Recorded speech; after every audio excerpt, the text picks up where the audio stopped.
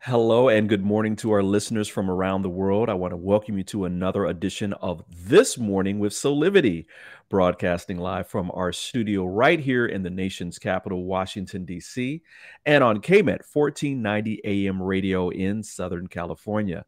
My name is Brian Westley Johnson. I am so glad you're here.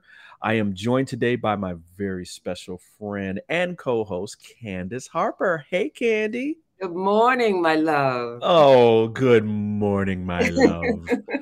How has your week been? I mean, we were on a little bit of a break last week. I was down in Hilton Head, as I said yesterday on yesterday's show, vacationing. It was wonderful. How about you? What have you been up to?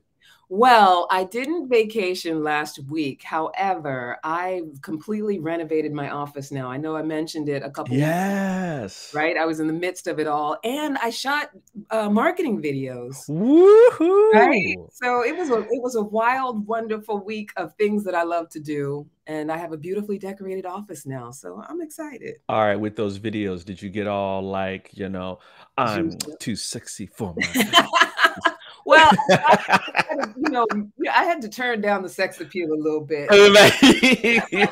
Woo, all right. You want to do credibility over sexuality. Yeah. I can't help it. It oozes. Man. But I did glam up a little bit. Of course. Well, I can't wait to see it. I can't wait to see it. I know they're going to be, we're going to be doing some things together, and I can't wait to get started with you. Yeah, no, absolutely. We've got a fantastic show because we have a fantastic guest that's coming up. I know. In just a second. I know this is going to be a great show. Listen, before we get started, just want to remind everybody, listen, this is an interactive conversation.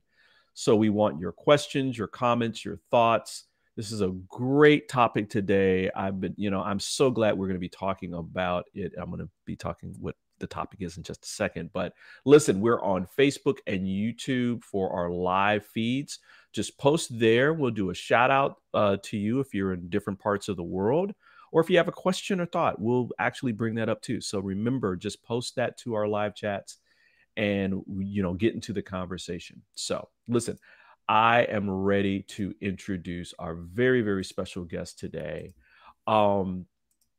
Shawnee Benton Gibson is the co-founder and CEO of Spirit of a Woman Leadership Development Institute, an organization established in 2002 and designed to educate, elevate, and affect positive and sustainable transformation in the lives of individuals, groups, families, and communities. Shawnee is a master teacher, trainer, healer, vision coach, performance artist, inspirational speaker, officiant, mother, and friend. Now, her principal teaching and healing tools consist of spiritual counseling, coaching, writing, sacred rituals, energy work, the performing arts, and storytelling as mediums to ignite transformation and initiate catharsis. Wow. With that, it is my pleasure to welcome to This Morning with Soulivity, Shawnee Benton Gibson. Good morning, Shawnee. Good morning. Good morning. I was like, who is he talking about?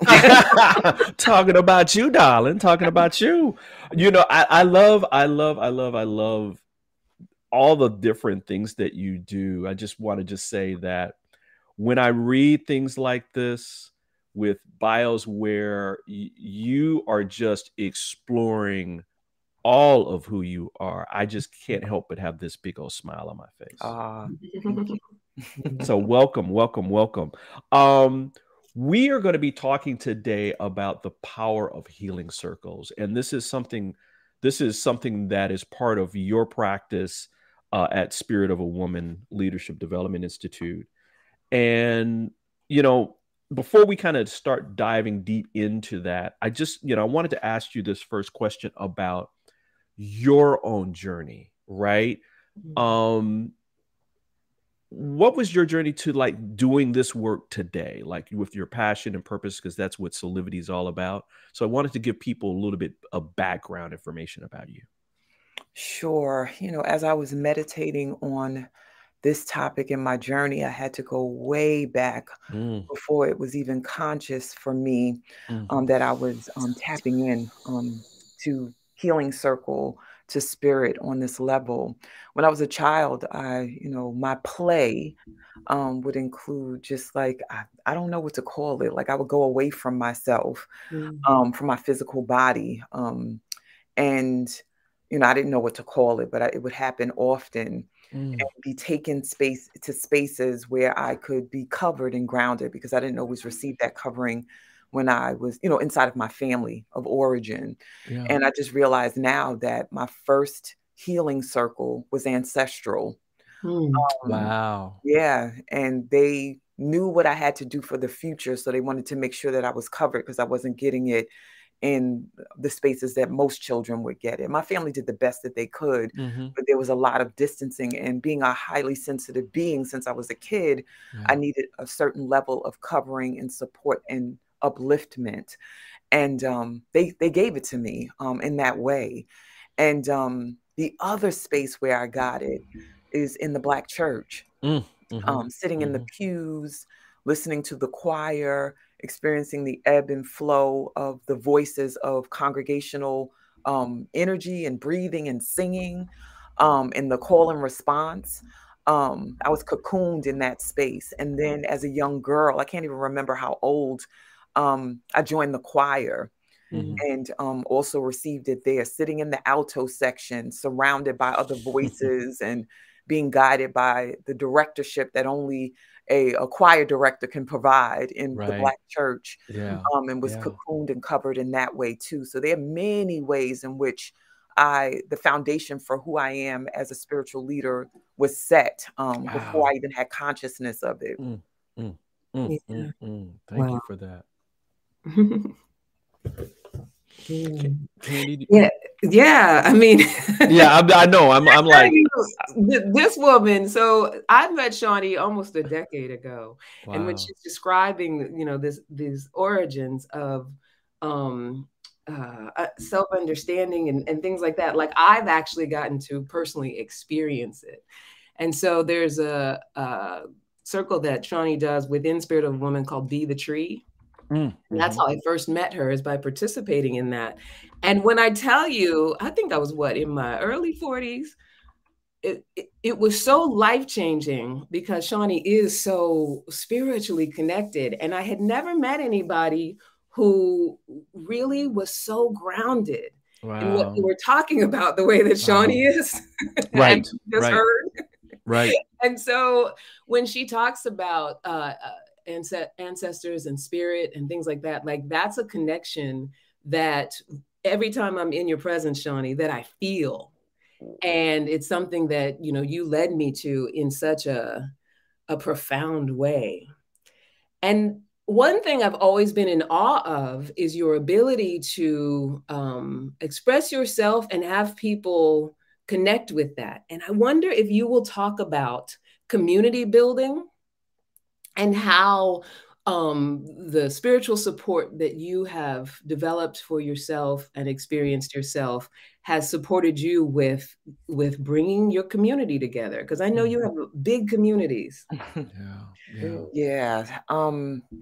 Sometimes, Candice, and I know that you've heard me say this before, I have to be tricked into doing the things that I do. So, I don't always go willingly. But one of the things that I am so grateful for is that an early age, once again, being able to tap into spirit and recognize that there's something other than this physical existence.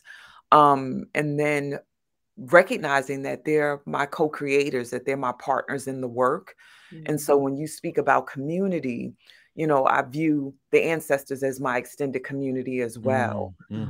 There's a term called Ubuntu, UBUNTU, and it means I am because we are. And I always capitalize the we because it's so much bigger than the breathing and blood flowing bodies that we experience. So a more specific answer to your question is that I've always been in community in various ways. I've always been tapped into, even as a child, as the leader. And so I've been cultivating how to be with people in that way since I was really young. Didn't always do it well because sometimes my trauma would get in the way. I would be mean, I would be resistant, I would be using my word play to damage people. I could lacerate people with my tongue. But as I started to do healing work for myself and really recognize where that anger and ragefulness was coming from, then I softened and I realized that if I was going to thrive in this life, tapping in to the power of circles and healing from people and communities, specifically women, like that, I was only going to be able to be my absolute best in the space of collective. And so one of the things that happened is raising young daughters, teenagers. I had a dear friend who also did rites of passage programming. And she was like, do you want to do programming for young girls and their families and offer them something bigger than what school is offering them or the Girl Scouts? And no offense to the Girl Scouts, right? Right. Rites of passage programming for the girls. And I didn't realize that that was going to be life transforming and that the little girl inside of me, through the covering of that collective, me being the covering and also receiving the covering, would transform my whole life and my relationship with community.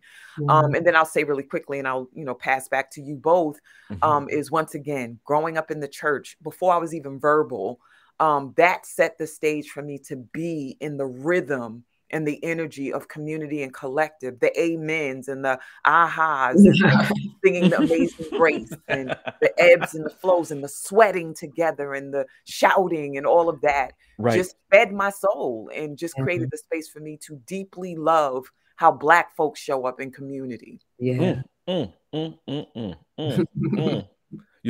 so funny. I'm like, we could just end the show on that. we just 13 minutes in. I'm loving this conversation. We're going to take a quick break. But when we come back, I want to ask you, Shawnee, because I know that there might be people that are not familiar with what a healing circle is. And so I'm going to ask you when we come back to talk a little bit more about like the history of healing circles. And, again, we talk about this aspect of our ancestors, which is very, very important within the African diaspora, right? Of that our ancestors are with us always, and that we stand on the shoulders of them. And that's how we move forward in our own lives. So I just want to talk about that a little bit. So everyone, we're going to take a quick break. And when we come back, we'll have more with Shawnee Benton Gibson and talking about healing circles in about 2 minutes. We'll be right back.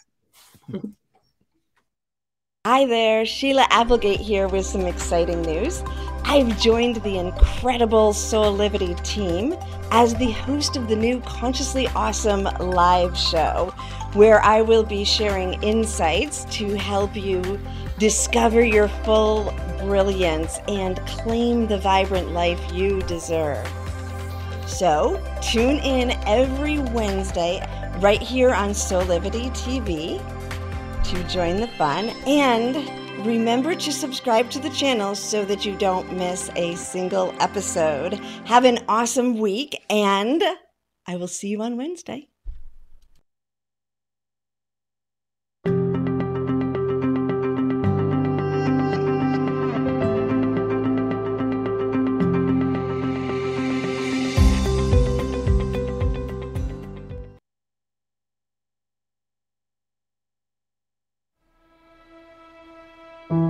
Have you ever asked the question,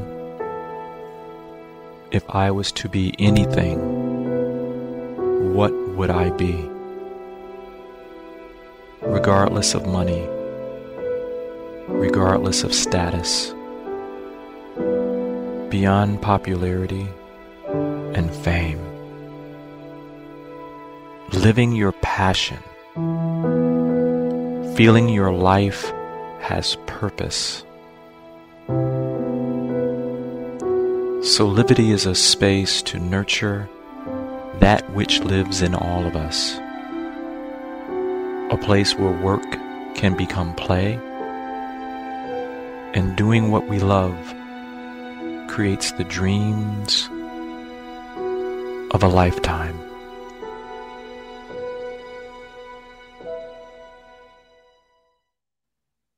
And we're back with more of This Morning with Soulivity. I'm joined by my beautiful co-host, Candice Harper, and our very special guest, Shawnee Benton Gibson, the co-founder and CEO of Spirit of a Woman Leadership Development Institute.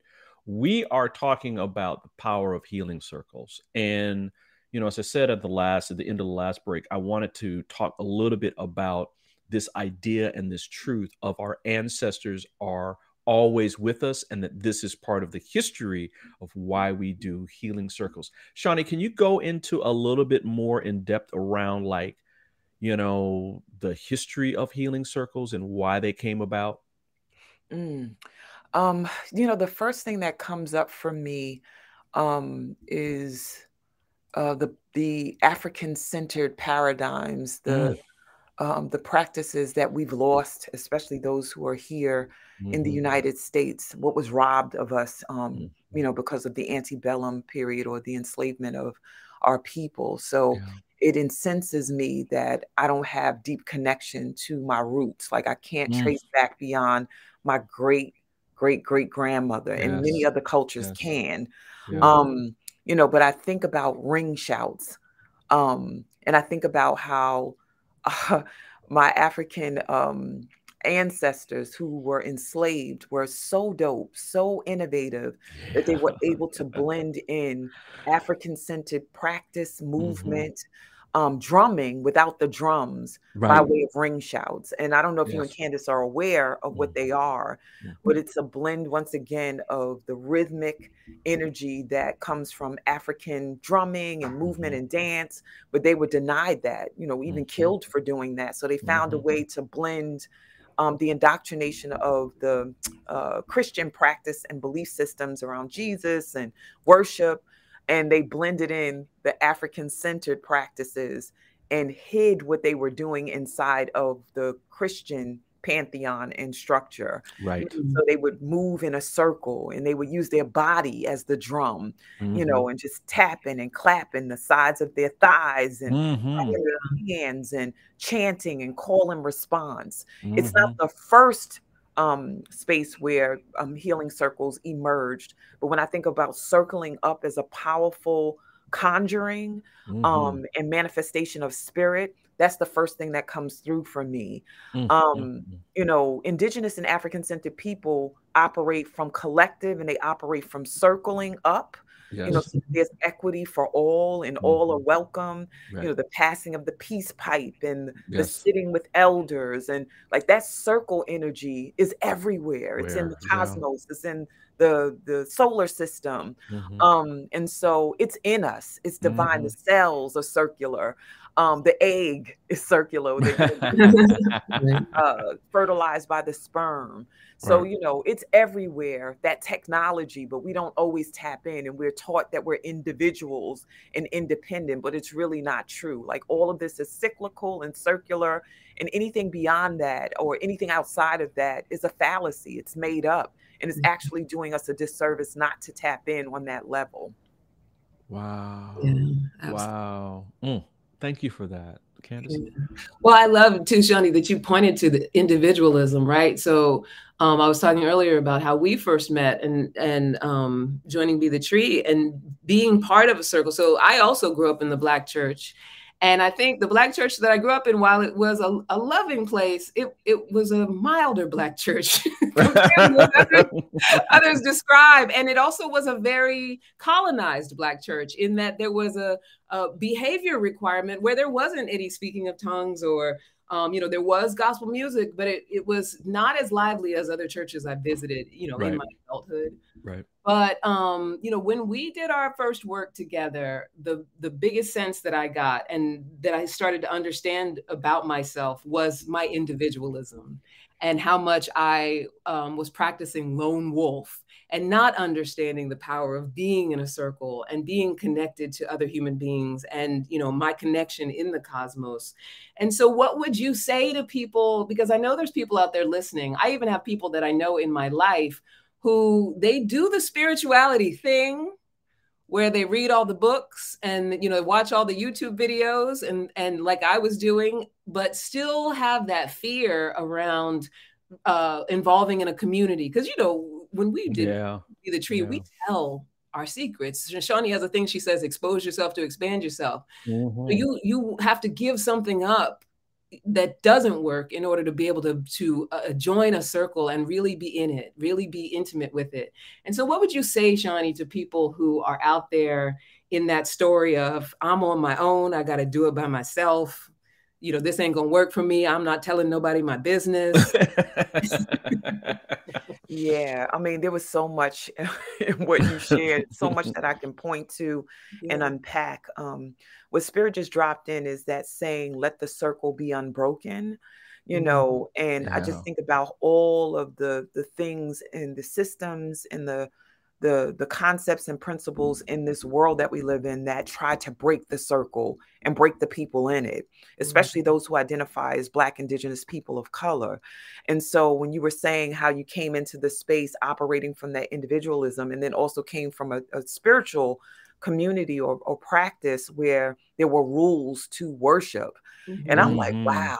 Now I'm big on structure. Like I'm a very ritual oriented person, but I don't view them as rules, you know? So when I think about, and I'm just going to be me, Brian's getting to know me, Candice, you know me, just speaking about patriarchy and white supremacy culture, you know, what we're taught how to behave and how to toe the line, and just how that creates dis-ease in people because none of us as humans can survive on our own. Like we're born into families. Now, they may not always be well, the families that we're born into, but the bottom line is that if you leave a baby on its own, once it's birthed, it's not going to survive. It's not going to thrive, that you need to be fed at the breast or held.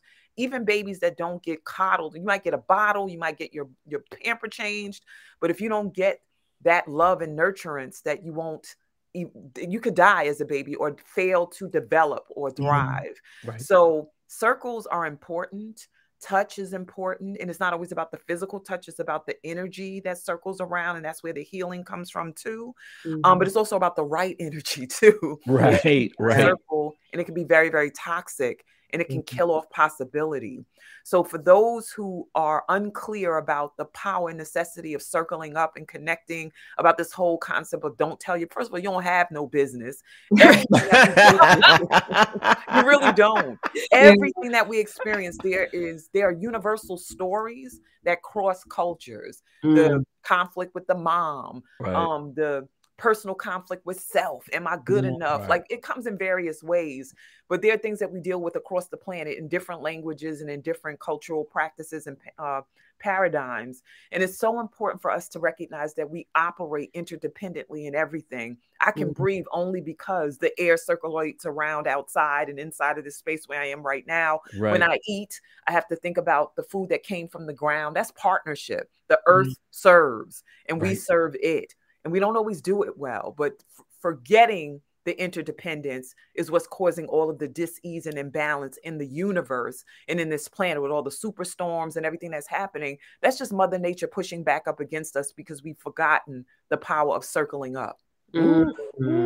Listen, we're gonna take a pause, but I want to dig a little deeper into that thought of interdependence, right?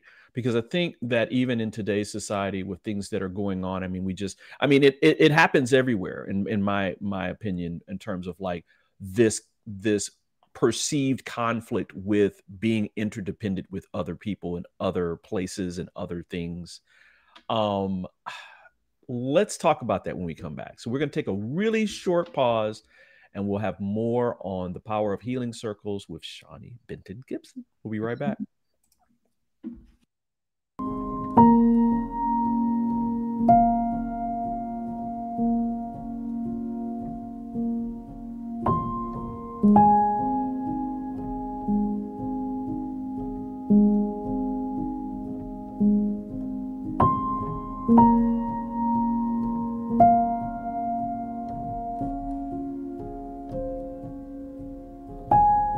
You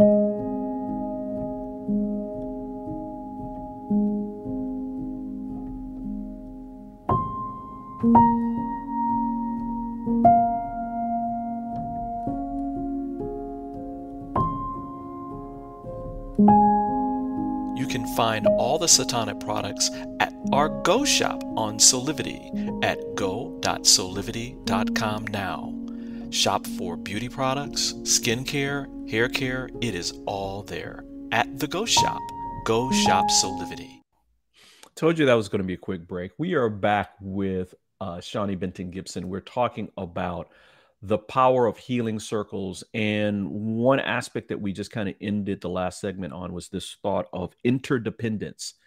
I had this drilled in me as a kid from my parents around, first of all, how we express love to each other, right? And how we commune with each other, that yes, we are quote unquote individuals, but we learn to grow with each other through interdependence. Right? Because no one ever does it alone. And this beautiful Shawnee, I was over here smiling. My cheeks are getting red because I'm just smiling so much with the words and the thoughts and from your heart that you're speaking, because this idea of the circle, right? That's so important to this concept. Can you talk a little bit more about interdependence and the importance of that and how healing circles represent that? Oh, absolutely. To me, it's just so crystal clear, but it wasn't always, because I was indoctrinated in school to be smart. I tell people, all the time that, lately, that one of the worst things that could have ever happened to me was when I was labeled gifted. And these labels, it's part of that independent, I'm separate type of energy. Yeah. And, you being measured against other people, how you sing versus how I sing, how you process information versus how I process information, what you get on the test versus what I get on the test. And even though we're sitting collectively in classrooms growing up, there's a separateness and this competitive energy that we're taught to have from the time that we're small. And so that gifted label created a need for me, unnatural need for me to compete against Candice and you, Brian, and to, if I didn't get the 100 and I got a 96, which is great, right? Crying about 4 points and then looking at your paper to see that you got 100 and what's wrong with me that I missed the 4 points. Now that is very exhausting, and it's antithetical to how we're really designed to live. Right. When I think about interdependence, I also think about the body, right? The organs and how they work, the circulatory system, the respiratory system, how the brain operates and it fires off. Like all of them feed off of one another. If I don't drink enough water, it impacts the system. If I don't breathe enough air, it impacts the system. Right. And so these basic concepts are missed because we become these little drones that get poured into in ways that don't serve us and teach us how we're separate from one another. And then the missing too is the emotional and spiritual intelligence, which will help us to tap in and connect with other people and feel into what other folks are dealing with. But we're not taught to work that muscle. We're taught to operate from our cognitive and brain power. And it's not enough. I have a great brain, but it's not enough to navigate in community. It's not enough to be a leader of a healing circle, to just think about what this is. I have to feel into it and let spirit move so that what the collective need is met powerfully and with intention and integrity. So we're missing all of that in these spaces, and it's important for us to restore. Absolutely. Wow. Oh, goodness. I know, right? You know, Candy, before you go, I just had this thought as Shawnee, as you were talking around these circles and the fact that the circle is part of a curve. It's part of a curved line. I mean, that kind of thing. There are no straight lines in the human body. There is no straight line in nature, right? It's all these curves. It's all around connection. And so as you're speaking, I just want people to remember that the circle is part of what is natural and that a straight line is something that was man-made, Mm. right? Yeah, I mean, what stood out for me, Shawnee, is when you mentioned about emotional intelligence, and I just like, even in this moment, just had a breakthrough, which that's another thing, y'all. Anytime I spend with Shawnee, I always walk away with some sort of breakthrough. All right, Shawnee. You know, I was thinking about emotional intelligence and what you were saying about competitiveness. And, you know, because I also was, even though I was not identified as gifted, I was raised with a level of competitiveness, whether it was with my sisters or, you know, other people at school or whatever. My mom was one of those people that if you know, somebody bullied you, they were just jealous, you know, like that idea. Right. You're better than, or you need to be better than, or whatever you need to do has to be at a certain level. And I'm tying that with, you know, what you mentioned about emotional intelligence and how much the more that I focus on or cultivate my emotional intelligence, the less over my journey so far that competition thing has had any sort of importance. And just by what you just shared, I'm so present to, you know, it, like this idea. And I always go back to COVID because I think about people buying up toilet paper and, you know, being very self-survival mentality, right? This idea that we have to be better than, how much it stands in the way of how well all of us can be. Mm-hmm. Right? Like how much it hinders us from being able to see about the collective rather than just the individual. While I do believe you have to fill yourself up to overflow, I think that's, for me, the apex of emotional intelligence. And I feel like, I guess what's there for me is how to encourage, shift, transform for others that thinking of, I just got to do for me and my family. Right? Mm-hmm. Like, what do you say to people to have them open up to that? If, let's say, God forbid, we had another pandemic situation, like buy toilet paper for the neighborhood. You know what I mean? Like, right. What do you say to people so that they have a sense of that I do better when I do for all of us rather than just for myself?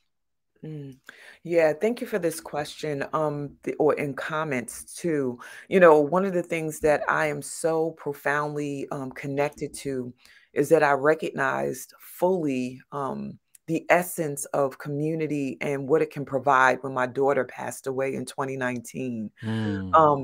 That I was operating independently in the sense that I was like, I'm paying for my daughter's funeral because she didn't have insurance. And I'm like, I'm her mother. I'm not asking community for the money. I was very much concerned about what it would look like for me not to be able to generate or to demonstrate that I could cover her in that way, as far as her final right, which was her homegoing service as a being on this planet.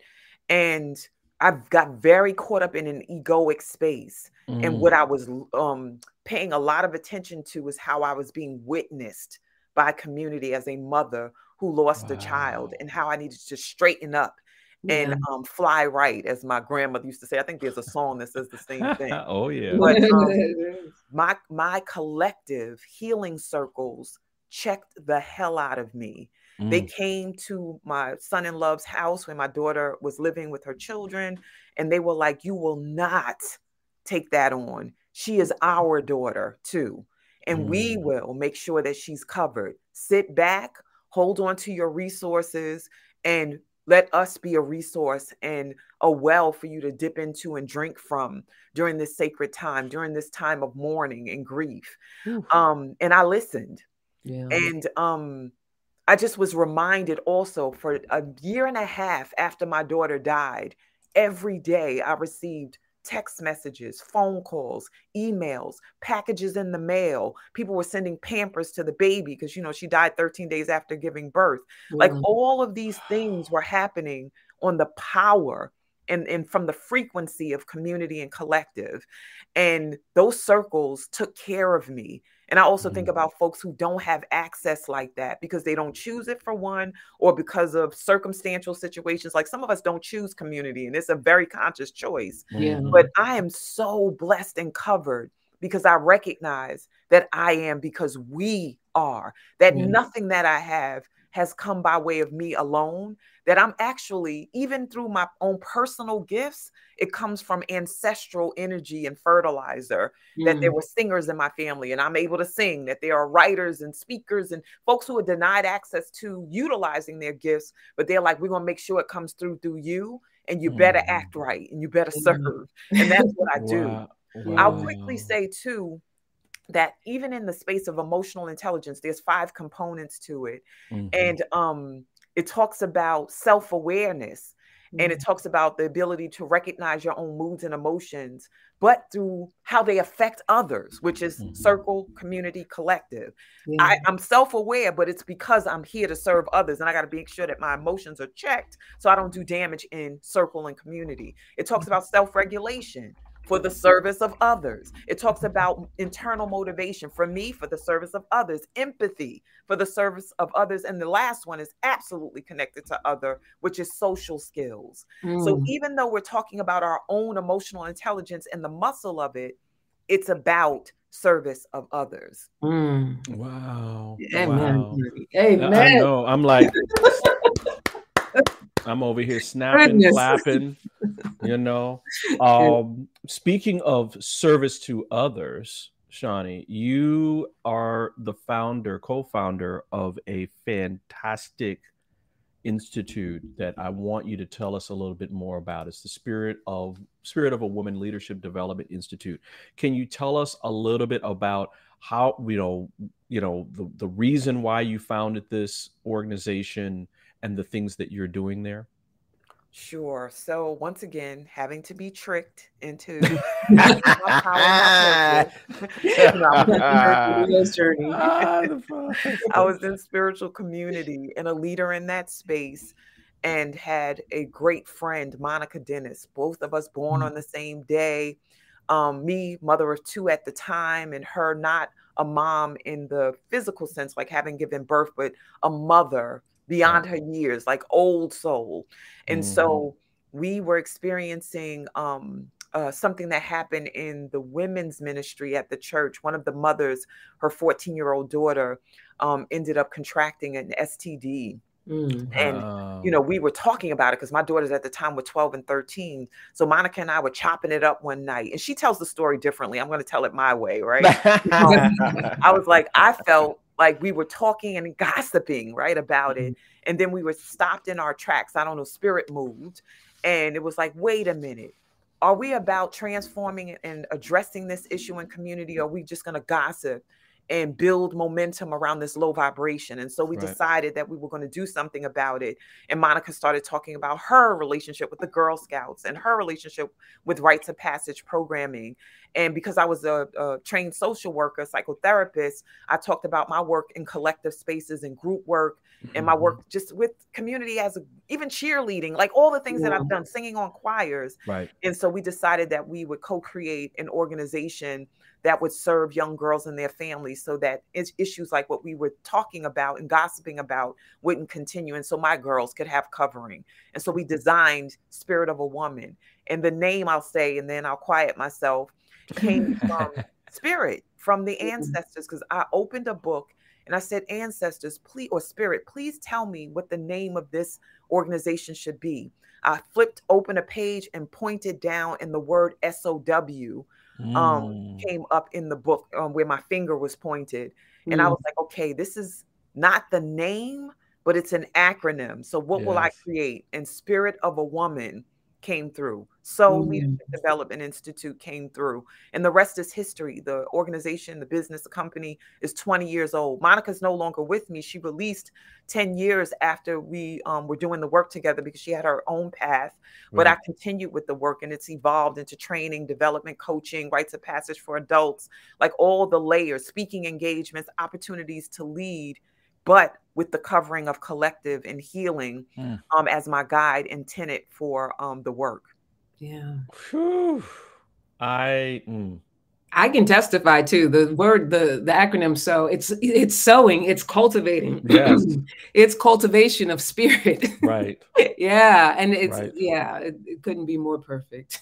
You know, the reaping comes from the sowing, right?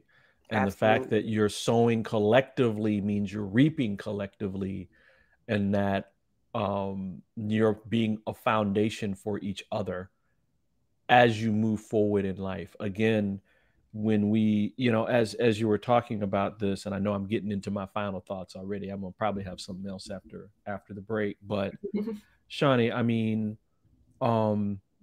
you really personifying what it means to be bold and courageous and allow yourself to be tricked, wink, wink, nudge, nudge, into doing the work that you were always meant to do.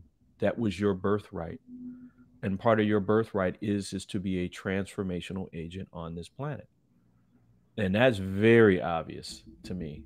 And I'm so glad that you came on. Would you come back and join us again? Oh, absolutely. Now, and I'm recognizing through how you speak that we're kindred, Brian. So, I gotta come back. Like, I don't know what you're talking about. I don't know what you're talking about. I don't know what you're talking about.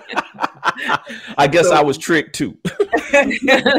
So you call, I will come. All right. All right. I love it. I love it. I love it. Any final questions, Candice? I mean, the questions that I ask are really just basically so people listening can just become more and more aware.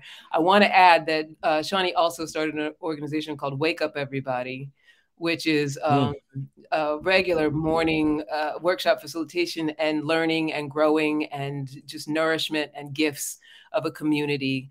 And one thing that's really beautiful about it is that, Shawnee started Spirit of a Woman, and with Wake Up Everybody, it includes all genders. And so I guess my question would be, Shawnee, talk to me a little bit about that journey of bringing in everybody and what it's been like to have more masculine energy in the space, and what that has looked like from the leadership perspective. Sure. So yeah, even with Spirit of a Woman, I remember when I received a download. That's what I call it, when Spirit speaks and gives me things, innovations, or shakes me up, like checks me or disciplines me. When the download came through that the girls in the Rites of Passage program needed covering, male covering. There's something that I used to teach about a lot, and it's called flesh hunger. Like when you're not touched, literally and figuratively, energetically, emotionally, spiritually, you can be like there's dehydration, you could be starved, as a human being. And so we need the touch of masculine energy, and we need the touch of feminine energy, and everything in between. We need the touch of nature, which has masculine and feminine in it as well. We need to be nourished. And so men, even though it's Spirit of a Woman, must be a part of that nourishment. But I want to also put a caveat in: men who are grounded and not misogynistic or patriarchal being in the space. And I will absolutely check that energy when it comes from women or men or young people in the space, because any of us can be patriarchal in the way that we show up because we've been trained to be so. So it's really important for brothers to be a part of anything that I do, because it's the full circle. Like we're talking about circles. Without them, the healing circle is not complete. Even when it's all women, the masculine energy must show itself in some ways so that there's balance. And so I'm so crystal clear. So Wake Up Everybody, once again, came from ancestral download. The ancestors, my daughter being one, saying you need to cover folks, community, while COVID is happening. So it came through a week before they put us in lockdown. And once again, being fooled, I was told 30 days. And the other day it was like 800 and 18 days. I think today was 818 days that we've been doing Wake Up and Everybody. We just had our 3rd year anniversary. But if they would have told me the truth and said that this was going to be in perpetuity, I would have been, hell no, I'm not. Hell no. You know, because I'm like, I don't have time. Like, y'all leave me alone. Like, I don't have time. So, the brothers, the sisters, the young people, and Wake Up Everybody, it's mind, body, spirit work, it's ascension work, it's transformation work, it's education, it's all of those things. And it saved a lot of lives during COVID because there were a lot of people who were isolated, insulated, and suicidal. And they tapped into that sacred space. And now they're teaching, they're talking, they're healing. And it's amazing. And I'm just the conduit because I'm part of the circle. So I'm just one voice that happened to speak up and have that happen. Yeah. Oh, man. I Well, go ahead. Listen, we're going to take a quick break, but we'll come back and we'll talk more with Shawnee in about a minute. Okay, we'll be right back. Have you ever asked the question, if I was to be anything, what would I be? Regardless of money, regardless of status, beyond popularity and fame. Living your passion, feeling your life has purpose. Soulivity is a space to nurture that which lives in all of us. A place where work can become play, and doing what we love creates the dreams of a lifetime.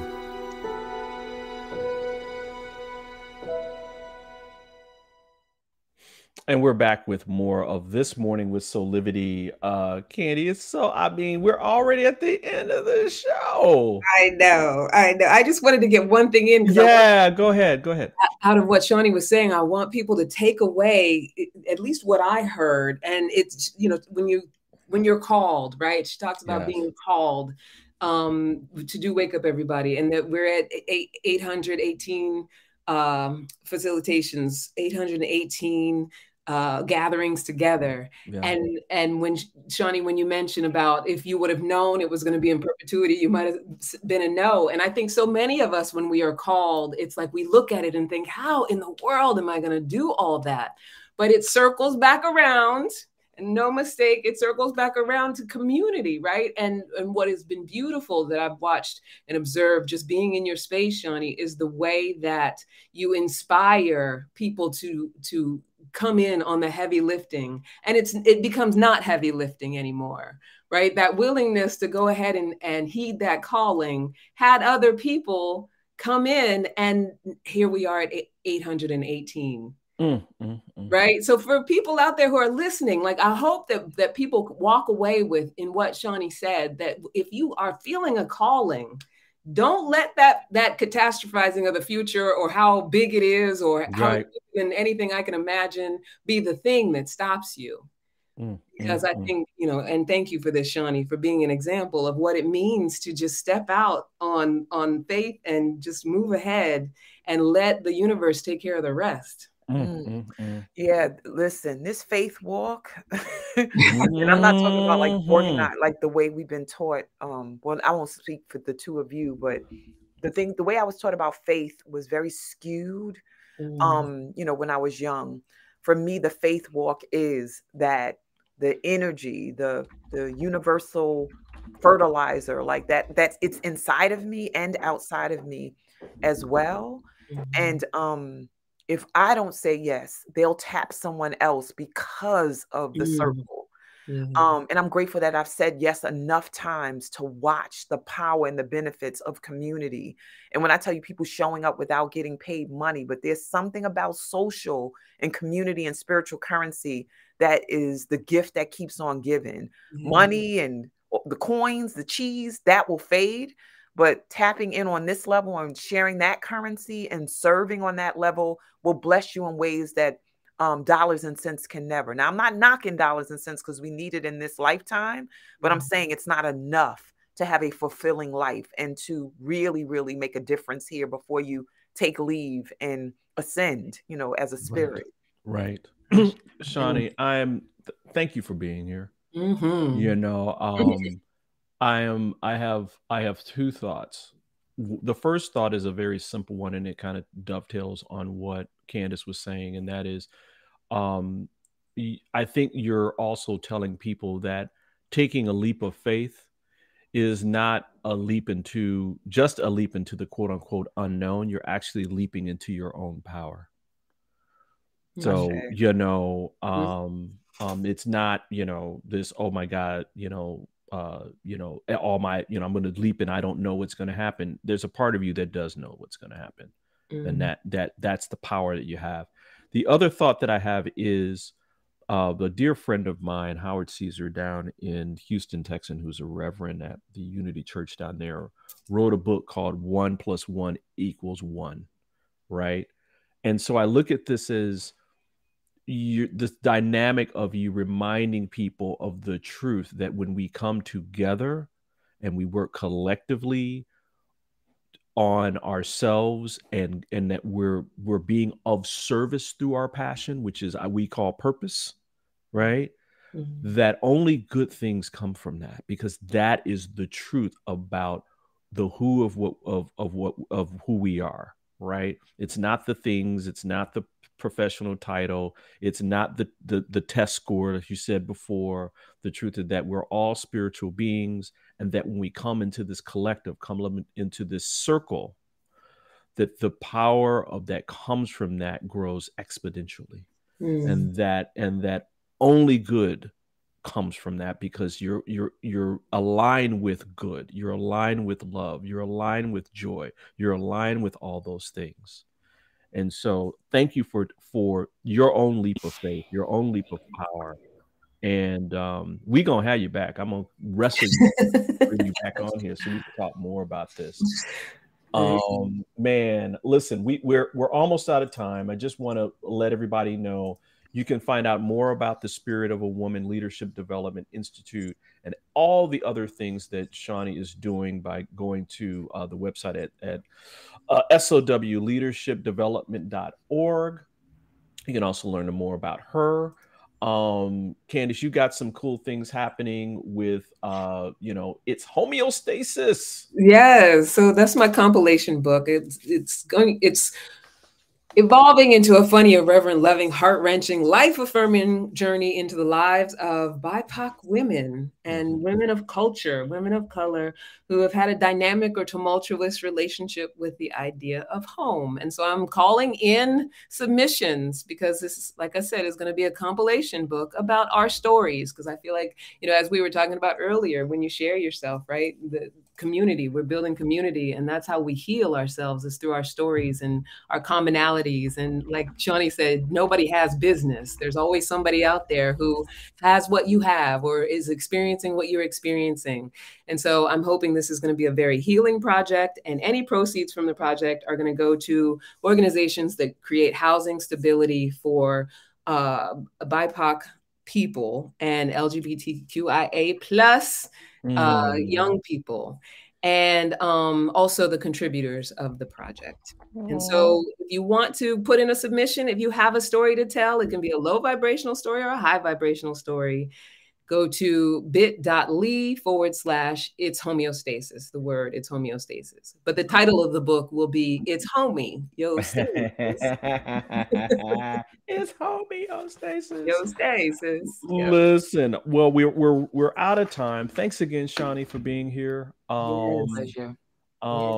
Listen, everybody, please remember to follow us on social media, for access to probably exclusive content and giveaways that we're going to have in the near future. You can go to our Soulivity landing page at soulivity.com/this-morning. And on behalf of all of us, I just want to say thanks again for joining us for another great episode of This Morning with Soulivity. We hope that you come back and join us every weekday at 8 a.m. Eastern for our live broadcast, or listen Thursday and Friday at 9 a.m. Pacific time on KMET 1490 AM for all of you out on the West Coast. Until next time, keep on having real conversations with passion and purpose, and create a high quality life today. So we'll see you next time, everybody. Bye. Bye. Love you, Shawnee. Love